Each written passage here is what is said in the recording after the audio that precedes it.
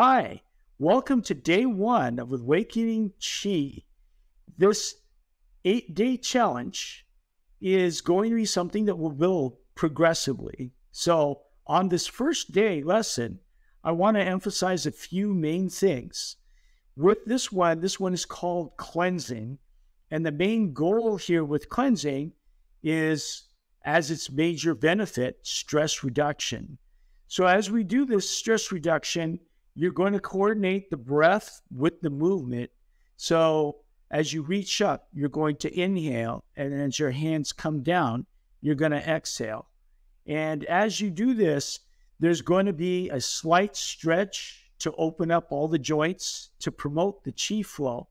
You're going to place the tip of the tongue to the roof of the mouth, which of course I'll remind you, you want to keep this as a constant.